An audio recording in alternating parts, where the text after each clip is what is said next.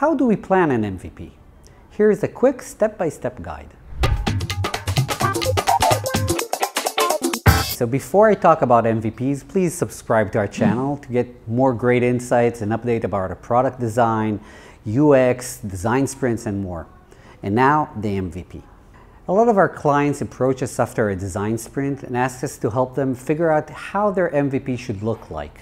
Today, I'm going to share with you exactly how we help them figure out a roadmap and a priority plan for their MVP. In this video, I assume you already have a good idea what kind of a solution you're going to offer and who are your users. If you don't, you should probably do a design sprint first. Going forward from a concept, even a very concrete one, into an MVP plan requires careful analysis of the implication of your concept. It requires technical and functional analysis. Your MVP plan should be a timed list of activities that you have to run. And the most important thing is to come up with a set of priorities, because you will probably have to be agile on your MVP. Most MVP tends to change as time unfolds, and that's okay because you are in the business of innovation and changes are part of that game. Before we drill down on hows and whats, let's examine the term MVP. MVP stands for Minimal Viable Product. A minimal viable product is a version of your product with just enough feature to satisfy early customers and provide feedback for future product development. It should answer the question, is my idea worth doing? While you can validate quite a lot with just a well-designed prototype, still, before your product actually hits the real market, there's a lot of unknowns to be answered. The MVP should be designed to answer at least the major questions you have.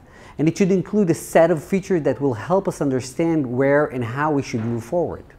So for us to design and plan an MVP, we need to consider two main questions.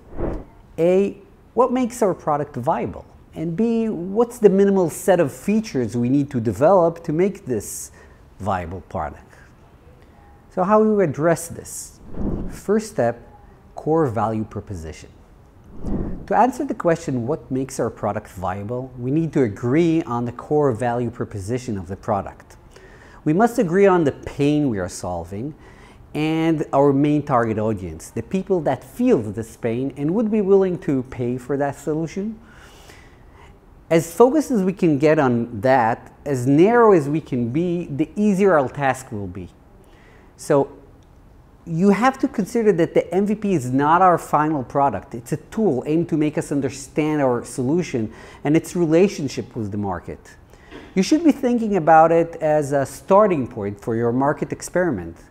So like in a lab, you want to have as little clutter as possible, and if you're very focused on a small number of users, it would be much easier and cheaper to reach these users.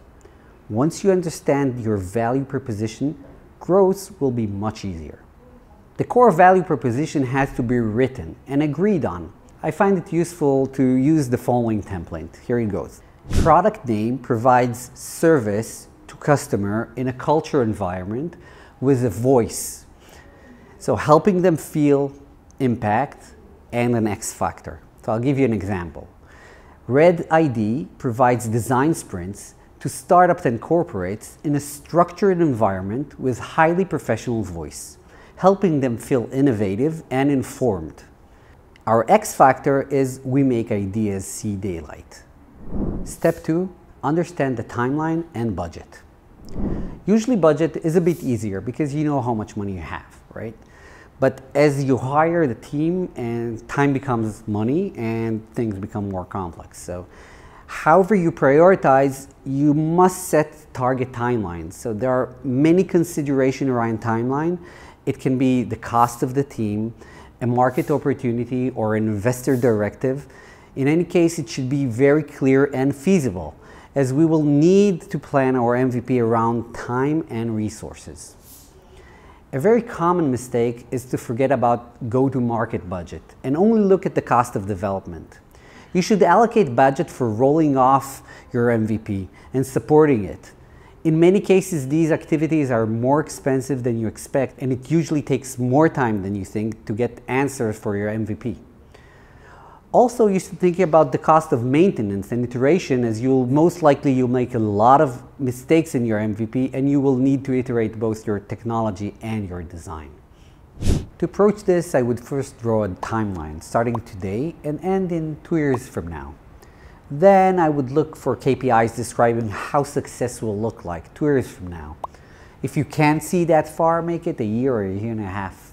Then I would mark a rough line around the 6 months time. This is a thumb rule for MVP development time, and you can be as aggressive as 3 months, but you should take into account that things don't always work the way you plan them. So I usually take 6 months. Next, think about go-to-market milestones that are required to achieve your KPIs. A good practice is to go backward from the goal, setting 2 to 3 midterm measurable milestones. Start with a rough sketch. Get a general agreement from your peers in product, marketing, sales, and R&D. Make sure everyone is aligned on the major milestone before you drill down and detail your plan. This is very, very important. Step 3, list of features.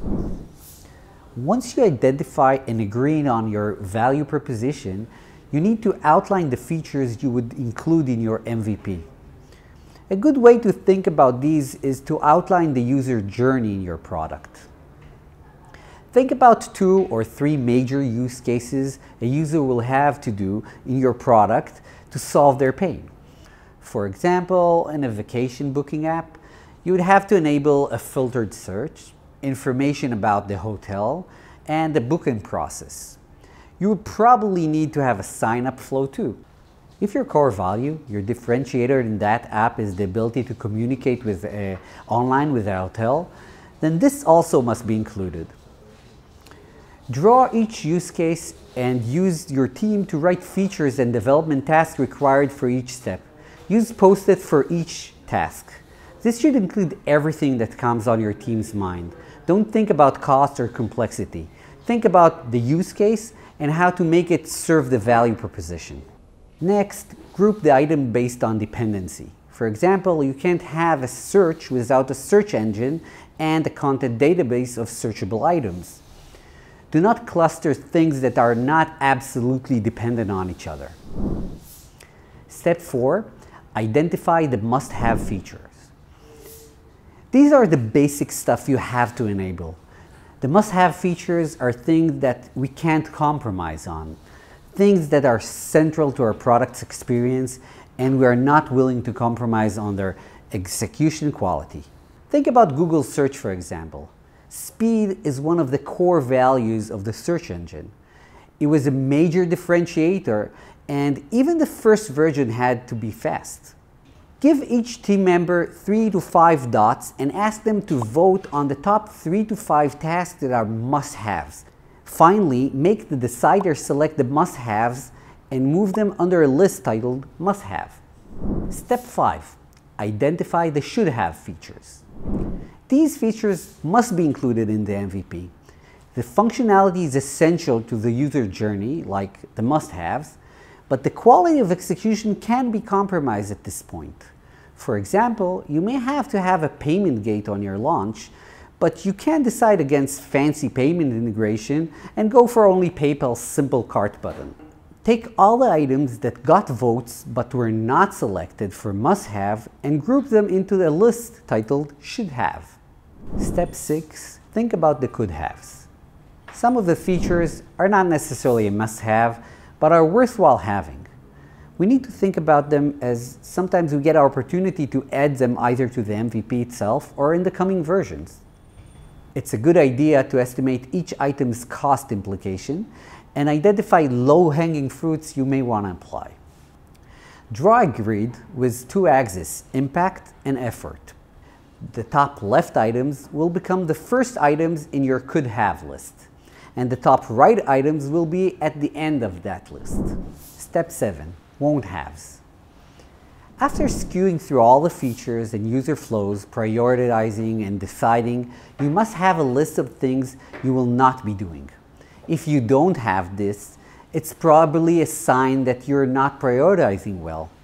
MVPs requires tough decision, and not having a list of rejected ideas is an alarming sound that may indicate that you don't have a good enough idea about your core value proposition or your target audience. If you went through all the steps, the only thing you need to do is to grab the low impact items from your prioritization grid and place them in the won't have list.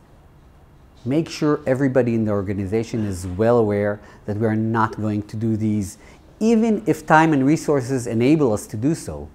If we can, we will push our launch earlier. MVPs can become tricky. They require strong alignment and strong leadership. Tough decisions are made and you're bound to make some mistakes. But remember, it's more important to get started than being right. One last tip. A good way to get a good MVP plan is by starting with a design sprint. If you have a real-looking prototype validated with real users, your discussions and decisions are much easier to make. If you have any comments or suggestions, please write them in the responses section, and make sure you subscribe to our channel and get a lot of great product UX and design sprints insights. I'll be here next week too, so bye-bye, see you then.